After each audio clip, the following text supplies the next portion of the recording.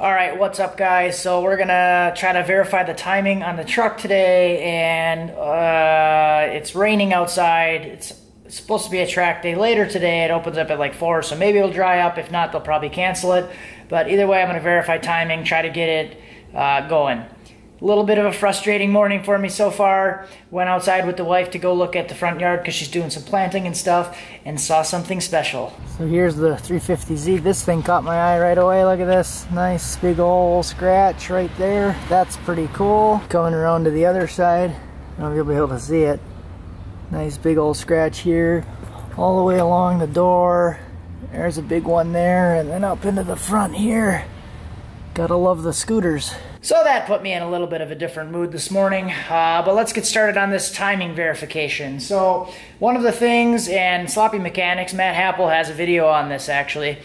One of the things I'm going to do first, and this was a learning that he had, was disabling the rockers. So I'm just going to disable the rockers, basically just loosen them up so it doesn't open the intake and exhaust valves.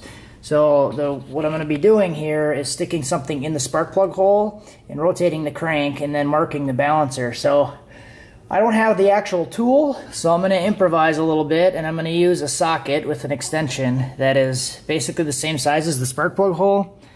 And I want to be able to put this thing in there, and then it should go in far enough and it'll actually catch on the tape. So it won't fall in, and it'll hold it in position. And that should be enough just to catch the piston on the way up. First thing I'm going to do is find the compression stroke. So I'm going to rotate the crank over. I could do it by watching the intake and exhaust valves, but what I usually like to do is just put a little rag in the spark plug hole and turn this over, because when it gets to the compression stroke and it starts to come up, it should pop that rag right out of there.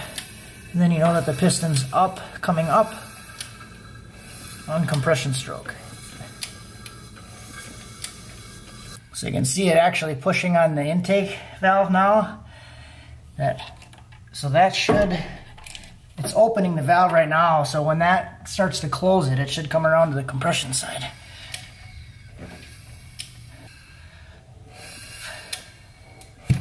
See, now it just popped that rag out.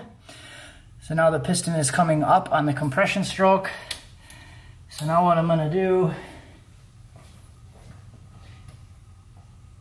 is get my little doohickey, and I'm going to jam this in the hole, and then I'm going to be very careful with how I'm bringing the crank up, or bringing the piston up, or rotating the crank. So I'm going to try to watch for a little bit of movement on that thing. Try to get this out of the way. I can actually see it. So I should be able to see, maybe see this thing wiggle a little bit when the piston hits it, and then it'll eventually get to a stopping point, and then I'll have to mark the balancer.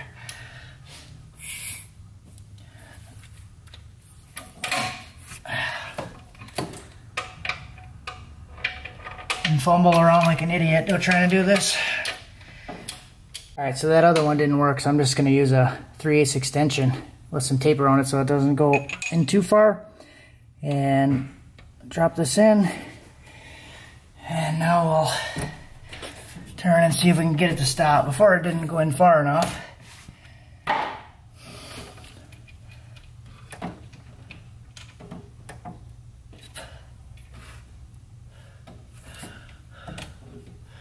I was pretty much right there already.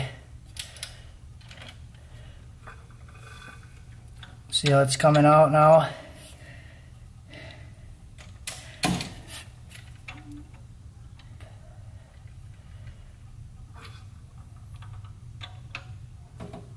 There, now it's tight. It's caught on there, so now I'm going to mark the balancer. Alright, so taking a look underneath, I just cut a piece of sheet metal and made a little pointer. And that's my mark that I'm going to be using. So that's the first mark. Now I'm going to turn it the other direction until it stops again, make the second mark, and then we'll divide it. Alright, so I'm going to try to do my best to show you this. But I marked the balancer. There's one mark. And then the other mark is up over on this side there on the balancer. So what I did was I laid this tape over, and then I marked the mark on the tape where the balancer marks are, and then I can remove the tape, and that's what I did. I removed the tape, laid it down, used the tape measure, and then actually measured it accurately to find the center, and it ended up being about 4 1/8 of an inch to center from the mark. So now I marked the line here, marked 0 on the tape. So what I'm going to do is take that 0 mark and just mark that on the balancer. I'm gonna go all the way across the balancer though this time, where the other marks I only did like a little halfy, just on the front half, but just to avoid any confusion on which marks they are.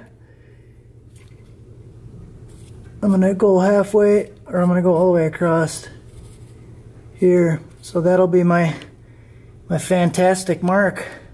So now what I'm gonna have to do is set the timing tables to 0 degrees. I don't have a timing light that you can actually adjust for it, so that kind of sucks. So I'm gonna try to set the tables all to 0 for timing and see if it starts and runs. If it runs, then we'll be able to throw the timing light on it and be good. All right, so I'm gonna show you guys this. I'll try to show you in one clip. I'm gonna start the scanner just to verify that it's settling at 0 degrees.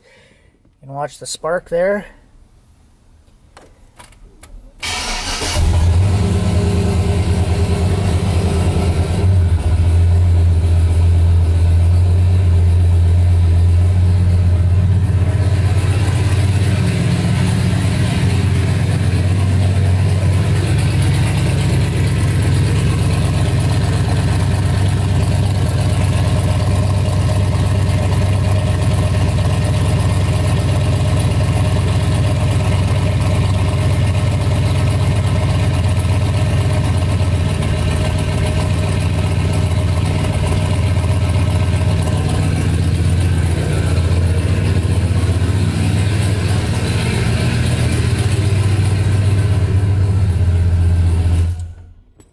So if I stop this scan,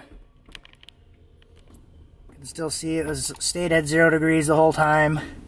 And you can see in the video that the little metal marker that I had was like pretty much dead nuts, lined up right with the line that I made, so that's good. So that's pretty much it, I guess, for this one. Everything seems to be fine. Timing looks good.